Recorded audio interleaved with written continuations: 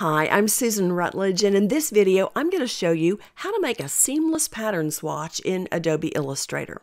Now, if you've never made a seamless pattern swatch before, it might look a little intimidating, but I promise if you'll just stick with me, I'm going to give you step-by-step instructions, and you're going to find out it's really not so hard after all. You're going to see that these pattern swatches can really make some lovely additions to your artwork, and I think you're going to enjoy this video. Now, we're going to be using the artwork that I've already created for us, and this is the actual swatch we're going to make. I've set up a new document with the pieces that we need, and let's go ahead and get started. The first step is to create the background for the swatch, and it doesn't really matter what size it is as long as it's a square. So I'm going to get the rectangle tool, keyboard shortcut M, and click on the artboard to open the rectangle dialog box. I'm going to type in 6 inches for the width, tab down and type in 6 inches for the height, and then I'll say OK. Now I'll come over and change the fill color. For right now, I'm going to give it a light gray, and that's just so we can see the boundaries, and we'll change that later. I'm going to remove the stroke though, because you cannot have a stroke applied to a pattern swatch or it's not going to be seamless. I'll get the selection tool, keyboard shortcut V, and I'm going to move the background up so you can see it closely as I add the artwork. First, we'll need to move to the layers panel. Now, the rectangle has been added to the top of layer 1. Every new object always goes to the top of the stack. Because it's at the top of the stack, it is above all of these other objects that are already on the artboard, which means that when I try to put the artwork on the background, the rectangle is going to cover it up. So we need to move it to the bottom of the stack. First, I'm going to double click here, and we're going to rename this background. And then I'll just click on it and drag it to the bottom, and now we have it where it needs to be so that our artwork will show up. Now, if you'd like more information about using the layers panel, I have a tutorial that teaches you how to organize your artwork and your projects in layers, and I think you might find it really helpful. Let's move back over to the properties panel, and now we're ready to add our artwork. I'll start off with this little 3-leaf grouping, and I'll hold the Option key down so that I can drag a copy right over to my background of the swatch, and I'll drop it about right here.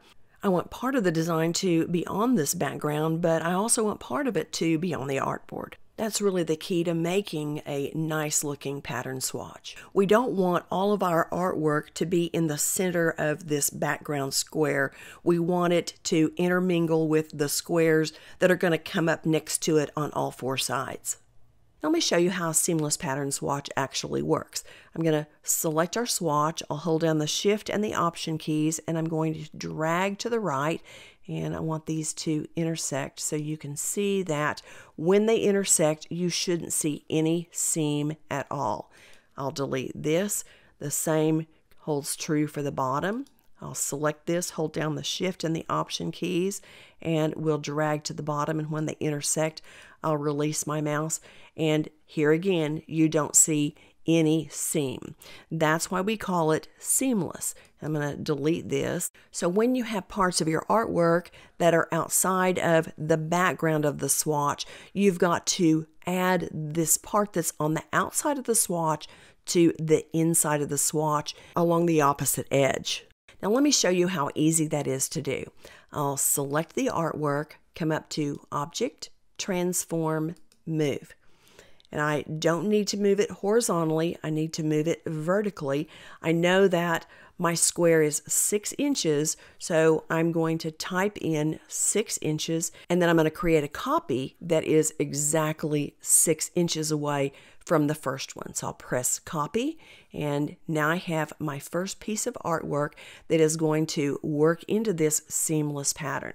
All right, let's get another one. We'll grab this same leaf pattern again. I'll hold down the Option key, and I'm going to drag this one over to the right side, and I'm going to rotate it. I'll get the rotate tool, keyboard shortcut R, and we'll just turn it here a little bit, and then get the selection tool, keyboard shortcut V, and we're going to let it hang off, not as much as the other one did, but it's still going to have to match up on the left side. So while it's still selected, I'll come up to Object, Transform, and Move again. This time we need a horizontal copy, but it needs to go to the left, so we're going to type in a -6. And then for the vertical, we're going to type in 0, and again, press Copy. Now I have the copy here and the copy here, and when this is turned into a pattern swatch, it's going to match up perfectly, just like this other pattern swatch did. I'm going to grab the flower, and I'll hold down the Option key, and we'll drag it here with these leaves. I'm going to make another copy. I'll hold down the Option key and drag my flower out, and I'm going to reduce the size just a little bit. I'll go up to Object, Transform, and Scale, and I'm going to type in 75% here, and I have Uniform Scale checked, and I also have Scale Strokes and Effects checked, and I'll say OK, and I think that'll probably be a good size. I'll hold down the Option key and we'll place this flower over here on the right. Now I'm going to add one of my stems, and actually all three of these stems are art brushes that I created for this project. I like using art brushes when I'm creating pattern swatches because I can move the different designs around and they look a little bit more natural. I'll come over and open up the brushes panel, and I'm going to select the first brush, and I'll get the paintbrush tool, keyboard shortcut B, draw out one stem here and another stem here. And then I'll get the selection tool, keyboard shortcut V. We'll select this bottom one, come up to Object, Transform, Move. This one has got to move up. It's not horizontal, so we put in a 0 here, but on the vertical, it's a -6, and then press Copy. So I have this matching here, and then let's select this one here, go to Object, Transform, Move, and I need a horizontal move, so 6 and then 0 for vertical, and copy here. Okay, now I'm going to add this bottom art brush. I have the paintbrush tool again. I'll drag out one stem here, and I'll drag out another stem here, and it's really okay if these overlap just a little bit. They look more natural that way. So these are the only two of this design I'm going to use. I'll get the selection tool, keyboard shortcut V, and select this first one, go to Object, Transform, Move, and we're going to have a horizontal move of 6, no vertical, and copy.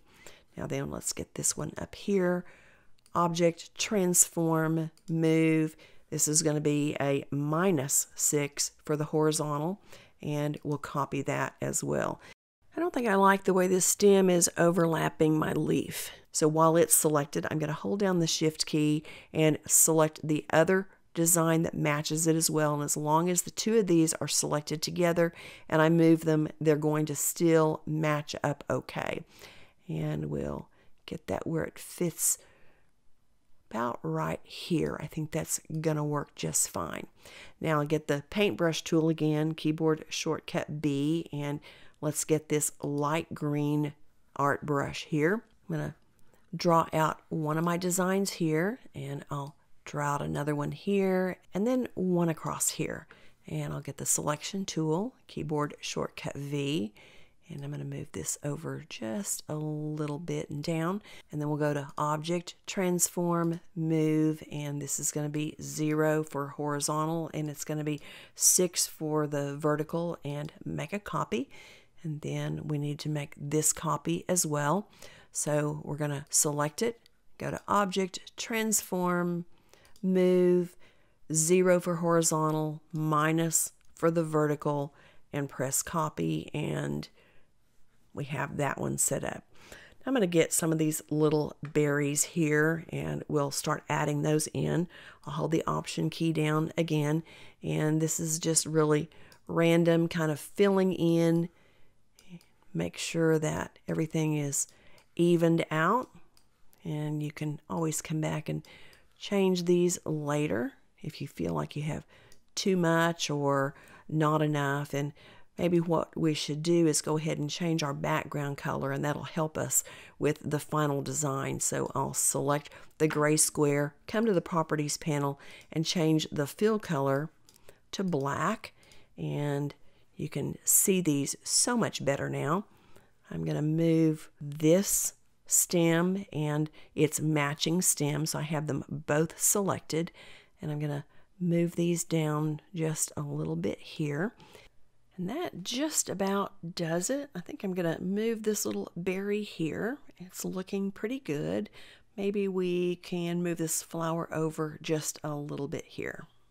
Now be sure and pay close attention to these next two steps if you want your artwork to look exactly like this on your completed swatch. You've got to expand the appearance of the artwork, and then you've got to convert the results to outlines. So I'm going to open the Layers panel, and I'm going to lock my black square, and let's come down here. We'll just click in this column, and that gives me a little padlock, so it can't be moved and it can't be selected, because I'm going to select everything else that's on this little square and what's hanging off of it as well.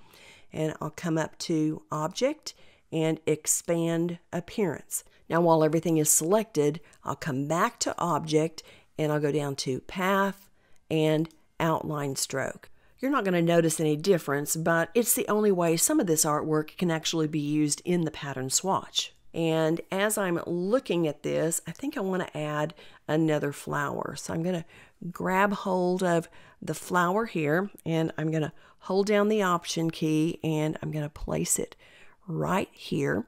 And while it's selected, I'm going to have to come do the same thing to it. I'll expand it, and then I'll say OK, and then I'm going to come down Path and Outline Stroke.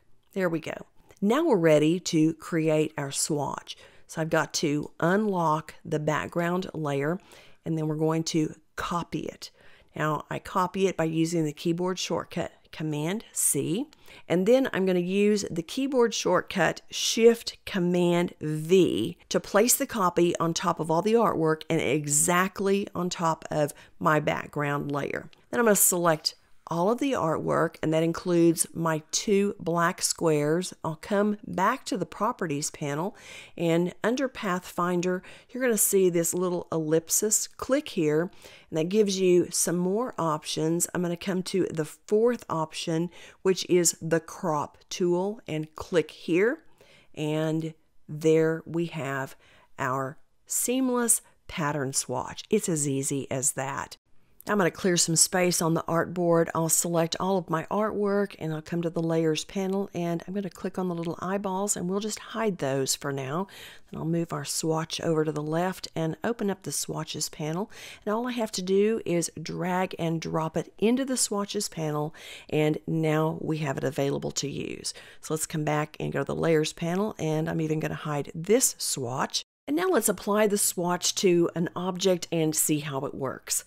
I'll get the Ellipse tool, keyboard shortcut L, and I'll hold down the Shift and the Option keys. These allow me to drag from the center out, and it constrains my ellipse to a perfect circle.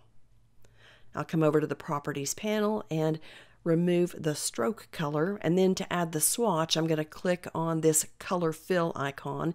That opens the Swatches panel, and I can select our new swatch, and when I click on it, Illustrator is going to use it to seamlessly fill this circle, just like it will do with any object that I apply it to. Well, now that you've seen this video, I hope you agree with me that creating a seamless pattern swatch in Adobe Illustrator really is easy to do.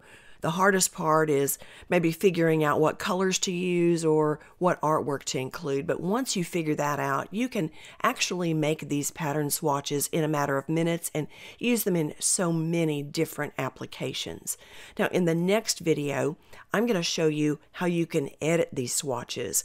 You can both scale them and rotate them and even move them inside of the objects that you have applied them to, and that makes these swatches even more flexible and opens up a whole variety of things that you can use them for. Now, if you haven't subscribed to my channel yet, I'm going to encourage you to do that right now while you're thinking about it so you don't miss this next video or any of my future tutorials. I really look forward to hearing from you, so leave me a comment and be sure and join me next time. Thanks so much for watching. Bye now.